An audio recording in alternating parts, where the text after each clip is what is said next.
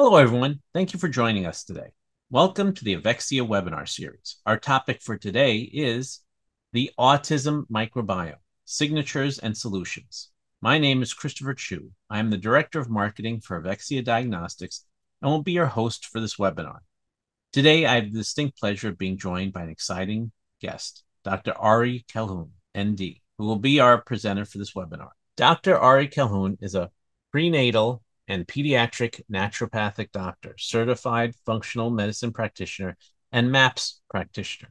She is passionate about helping her clients achieve an optimal state of health.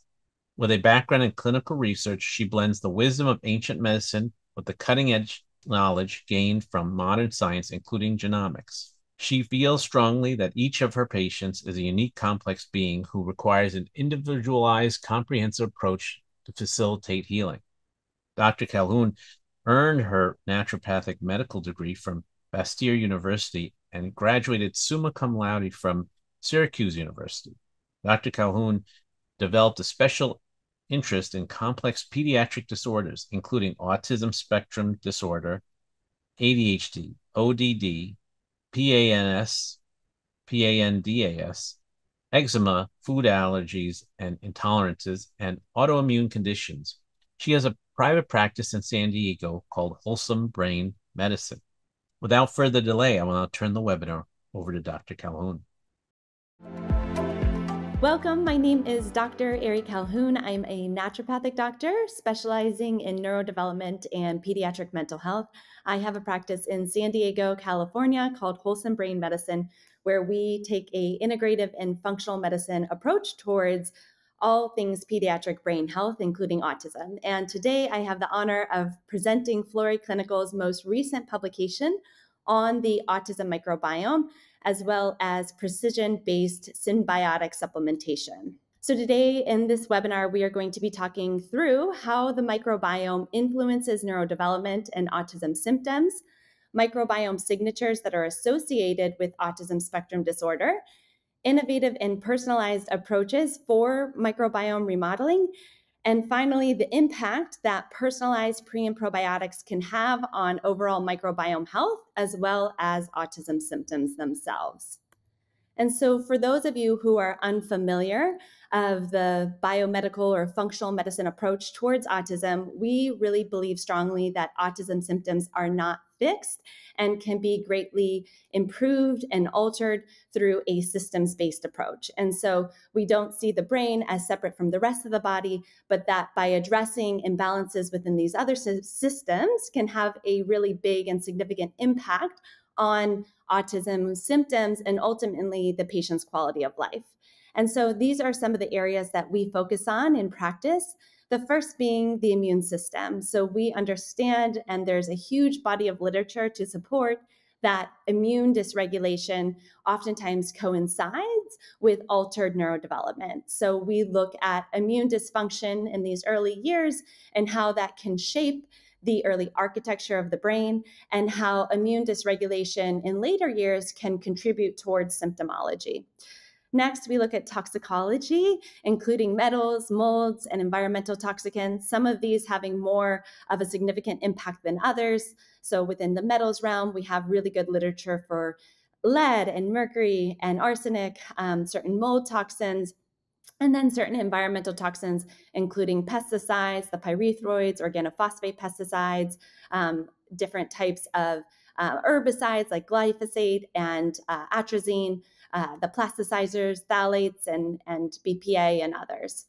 We also look at mitochondrial dysfunction. So we know that the mitochondria are our energy producers in each and every one of our cells, but they are densest in our muscle tissues as well as in our brain.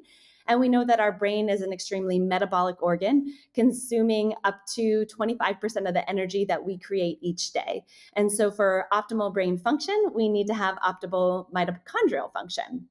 We realize that neurotransmitters and neuroendocrine imbalances can really shape our behavior. And we definitely understand that there are changes that can be made through dietary and nutritional interventions. And last but not least, in the area that we're going to be focusing on today is the gut microbiome and gastrointestinal health in general, and how that can really impact the brain. And one of the things that we know to be true is that the microbiome does not operate in isolation from the other systems. And in part, the way or the reason why it is so impactful to start with the microbiome or alter the microbiome is that it has a profound influence on these other systems. And so the area that I'm personally most interested in, and I think we have, again, the most research on, is its influence with immune regulation. And so the microbiome can be very regulatory for the immune system, or when in a dysbiotic state, it can be a huge contributor towards immune dysfunction and systemic and neuroinflammation. So one of the ways that the microbiome supports immune regulation is through production of short-chain fatty acids. Short-chain fatty acids are also known as postbiotics, and one of them that is most significant or beneficial is butyrate. And so butyrate can upregulate T regulatory cells. It can increase our anti-inflammatory cytokine IL-10. It is known to deactivate the microglia or the immune cells within the brain. It can support gut barrier function and a whole host of other benefits through the simple action of this one short chain fatty acid. On the flip side of this, if we're in a dysbiotic state, especially if we have an elevation of certain gram-negative bacteria, we get an increase in lipopolysaccharide production. And this lipopolysaccharide has been known to disrupt gut barrier function, increase systemic inflammation, and activate the microglia, increasing neuroinflammation. From a neurotransmitter aspect, we know that the gut is the primary producer of neurotransmitters and that these neurotransmitters can interact through the brain through vagal nerve communication. And then we know that the microbiome influences nutrient synthesis as well as absorption. So it's really crucial for synthesis of some nutrients, and we'll go into one particular one today. And then it influences how we're able to absorb certain nutrients from our dietary intake.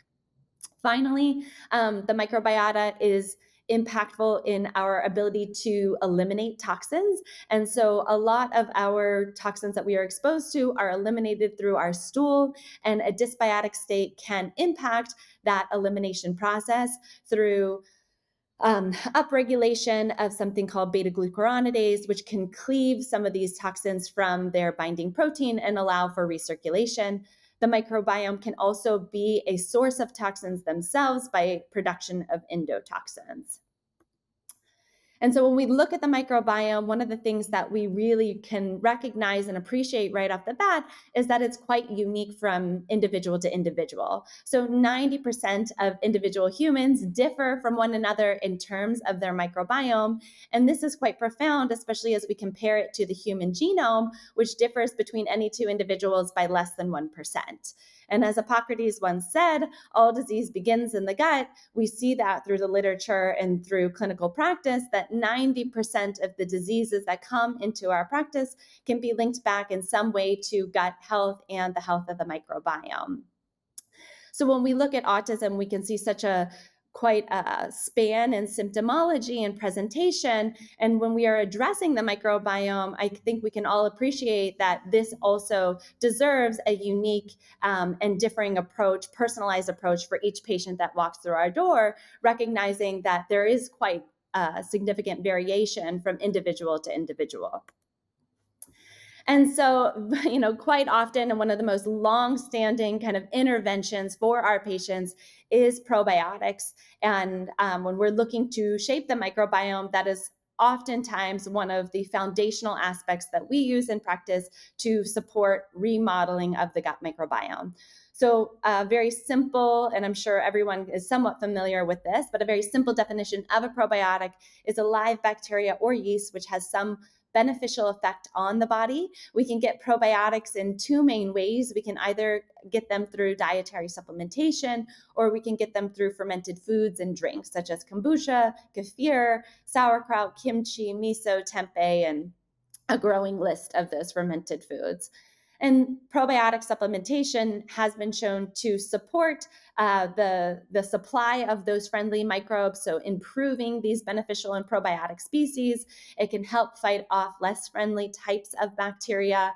They've been known to boost immune health. They can prevent and treat these dysbiotic signatures, reduce inflammation, and regulate the bowels. Now, what can be difficult for a clinician is really figuring out what is the right probiotic for our patient.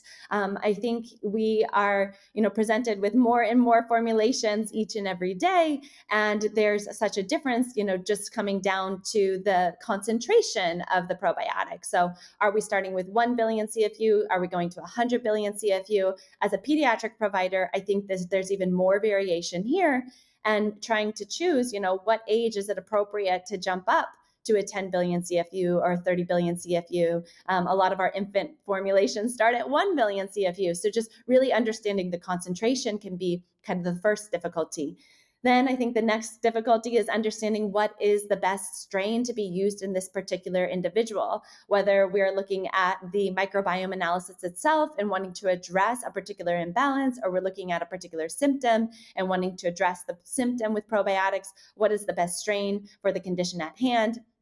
And then other details in terms of should it be refrigerated or not refrigerated? When is the best time to give the probiotic for the most effective results? And there's been an exponential growth in microbiome research over the last 20 years. We are now to date at over 2,000 publications per month, which is just quite mind-blowing and can also be quite overwhelming as a clinician to be able to keep up with the latest and greatest research and how we can really apply these new findings to our clinical practice. And so Thomas Edison once said, if there's a better way, or if there's a way to do it better, then find it. And Flore Clinical has been dedicated to doing just that. One of their missions is to be able to support clinicians in efficiently and effectively supporting this remodeling of patients' microbiome through a science-backed and precision-based approach. They are also very dedicated to contributing to the depth of literature themselves. They published their first research publication on irritable bowel syndrome, and their second publication was published earlier this year on the autism microbiome. And so in April, earlier this year, they published the largest study on the ASD microbiome to date, and we will be diving into that today.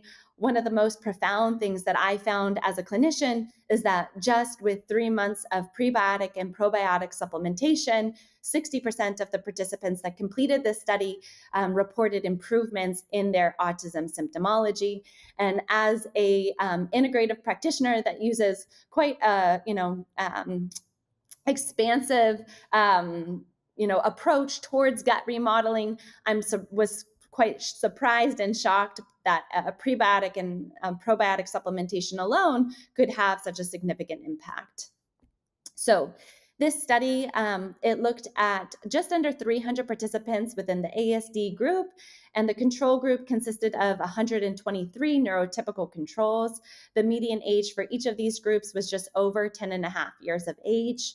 At baseline, researchers gathered samples, fecal samples from both groups, and additional surveys were sent to the ASD group.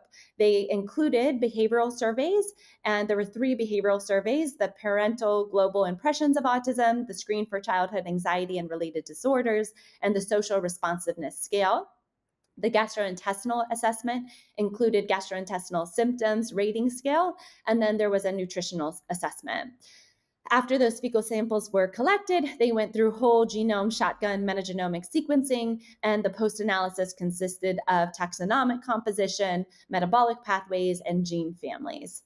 After the stool samples were collected and analyzed, and the behavioral surveys and gastrointestinal surveys and nutritional surveys were all collected, then the Flore clinical team personalized the symbiotic formulations for each of the ASD participants.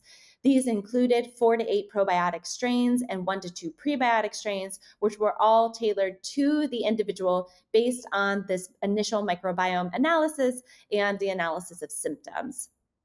After 3 months of supplementation, there was a second fecal sample collection, and there was also a repeat of these behavioral and gastrointestinal surveys.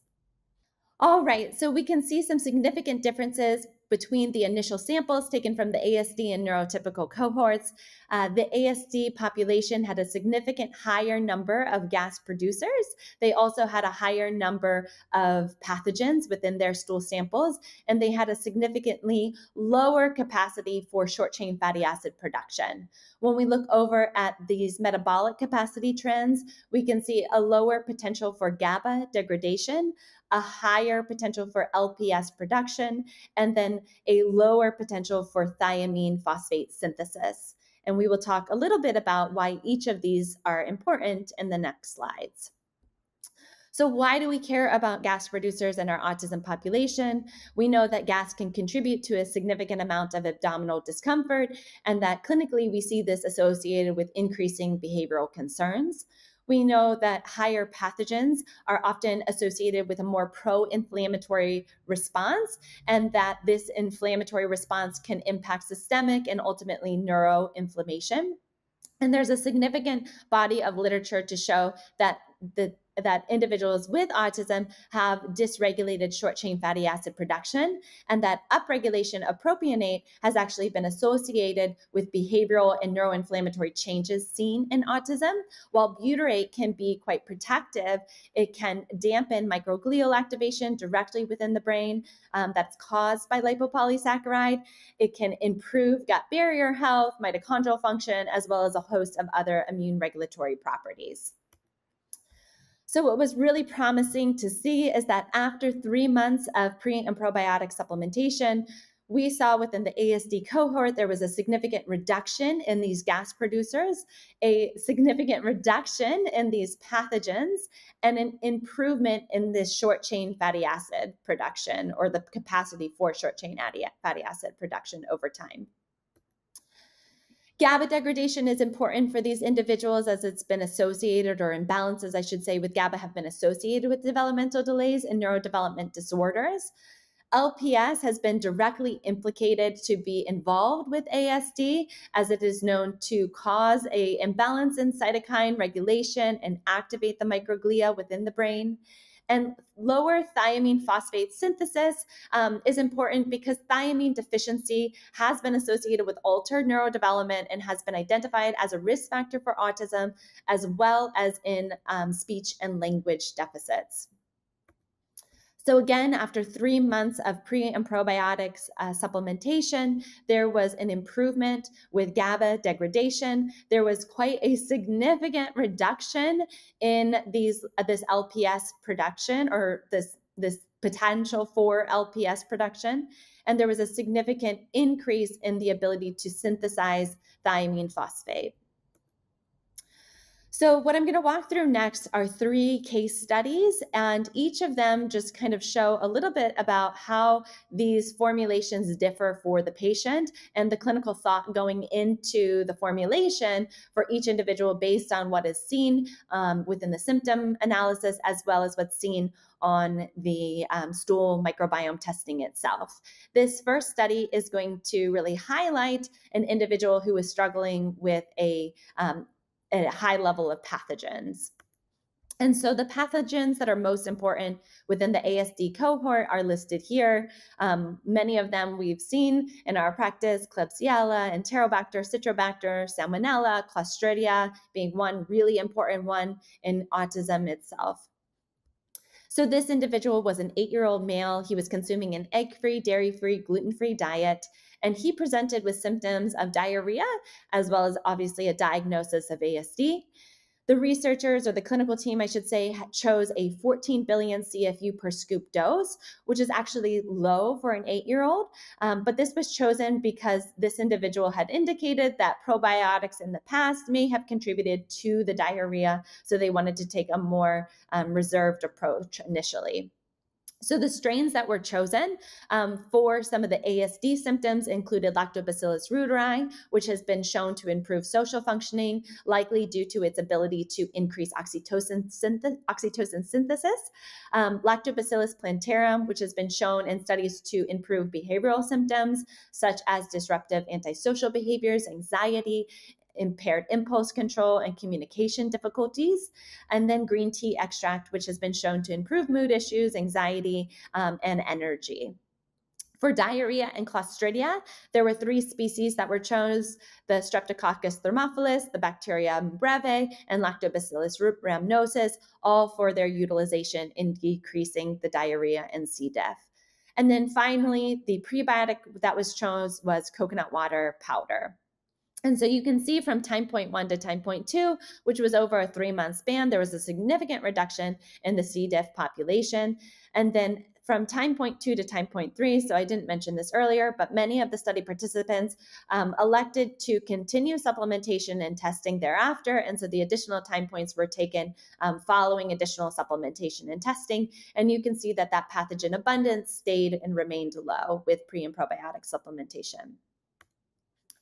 The next study is looking at an adult, and this particular individual's area of primary concern was lower short-chain fatty acid production. And so when it comes to the short-chain fatty acid producers, here are a list of the short-chain fatty acid producers that the Flore clinical team is looking for and looking to improve with supplementation. The top being that Faecalibacterium, which we know is so important for immune regulation. And so this individual was a 34-year-old male. He had no specific dietary practices, but he presented with acid reflux, heartburn, bloating, and a diagnosis of ASD. The clinical team chose a 32 billion CFU pill, which is higher for an adult on time point 1, but this was chosen because the customer had previously used probiotics and had had a high amount of pathogenic bacteria that the clinical team really felt required a more aggressive dosage. So again, the Lactobacillus reuteri was chosen due to the diagnosis of ASD in hopes of improving some of the social functioning challenges that he was dealing with. And then there were a number of species that were chosen to directly target and decrease the E. coli that was found in his stool above the 3%.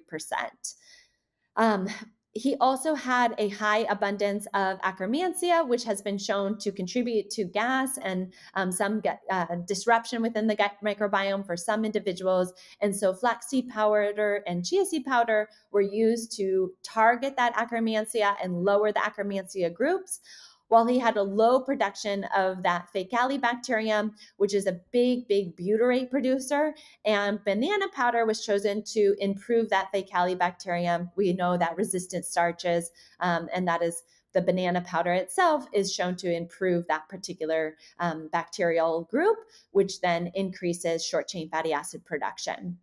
So you can see with this individual, he didn't have a huge increase from that time point 1 to time point 2, but with consistent supplementation over time, we do see an increase in that short-chain fatty acid production. And this just highlights that we can't always give up on a therapy right off the bat, and that especially when we're building these commensal bacteria that are not, we can't give directly in a probiotic, it can take a little bit of time through dietary modulation and prebiotic supplementation to see an improvement within that short-chain fatty acid production capacity. This final study is a child case study with an individual who had high amount of gas producers. And so these are a couple of the gas producers that they are looking at. Again, many of us are familiar with the Dissolvo Vibrio and the Methanobacter as high gas producers and implicated in SIBO, and a number of other microbes within the gut that can be high gas producers. And so this was a 6-year-old female. She had no specific dietary practices, but she was a very picky eater. She presented with constipation, difficulty passing stools, bloating, gassiness, as well as a diagnosis of ASD. So again, similarly, there were probiotic strains that were chosen for the ASD diagnosis. There was also a probiotic that was targeting the constipation itself, so the Bifidobacterium longum. And then she had a number of these high gas producers and pathogens that were targeted independently. So the Salmonella and the Porphyromonas were targeted with different strains. And finally, an improvement with lactobacillus, with the Faecalibacterium was achieved through the bacillus strain and oat fiber. And so you can see over time, from time point 1 to time point 2 to time point 3 to time point 4, she had a significant reduction in these gas producers. All right, so this is taking a look back at the behavioral and symptom analysis that were taken post 3 months of pre and probiotic supplementation in that ASD group. And you can see that over 50% of the participants reported improvements within stool and GI problems after the supplementation, and over a 60% improvement in autism-related symptoms, which again, to me, is quite profound with such a simple intervention. And so, how might you get these custom probiotic solutions designed specifically for your patient, their microbiome, and their symptoms? Well, again, Flore is committed to being able to support you with that goal. They formulate based off of what's missing in the stool analysis, what's too high. All the strains that are needed for the individual can be found within a single serving. And so that is either a single scoop for our younger children or a capsule for those individuals who are able to swallow capsules. And it's tailored, again, to your patient, everything down to the concentration, the CFU dosing. Your microbiome is unique. And so why are we utilizing stock formulations when we have a better model to really treat the individual differences within our patients in front of us? We can be able, or our patients can access these pre and probiotic, these custom formulations through a couple of simple steps. The first step is just to utilize a survey to assess symptoms, and that is reported through a health and dietary survey. The second is to share microbiome data. And so Flore can support you with being able to access a microbiome testing directly, or you can send in any testing that you prefer in your clinical practice. So there, any testing that you've used or you use in your practice and like to use in your practice, that data can be submitted to Flore directly. Flore then, their clinical team, analyzes both the symptoms that are reported within the health and dietary survey, as well as the microbiome data, as well as your input as a clinician in terms of what you feel might be best for this patient, to then develop a custom pre and probiotic formulation for the patient in front of you. This really eliminates the need to use these stock formulations or multiple stock formulations to be able to accomplish what the desired intention is. It's created based on the patient's unique microbiome and health concerns. We don't have to worry. I think one of my biggest concerns as a clinician is that a lot of the stock formulations might contain species that are beneficial, but might also contain some species that are either unnecessary or potentially harmful in certain cases. They come for our individuals that can swallow capsules and an acid-resistant capsule, which expands the number of live probiotic strains that are being able to be utilized. And it's formulated with the patient's allergies, sensitivities, and dietary restrictions in mind. And working with a very sensitive population, we make sure we give the clinical team as much information as possible so that they're able to remove some of these sensitive species. So the histamine producers or the gas producers, et cetera. Now, as a physician in this space, I think we're all very concerned and about sourcing. And so Flore Clinical takes this issue to heart. And so they are sourced from industry-leading nutraceutical suppliers such as DSM and Fonterra. They have stringent third-party testing to ensure that all ingredient safety and concentration before they are able to accept them into the manufacturing facility. And the manufacturing facility itself is third-party audited. It's a UL certified facility. For any questions or issues you may have, please contact Avexia Diagnostics by email at info@avexiadiagnostics.com or by phone 5 days a week at extended hours, 8 a.m. to 8 p.m. Eastern Time at 888-852-2723. Thank you, Dr. Calhoun, for this informative presentation. Thank you all again for joining us for this webinar event.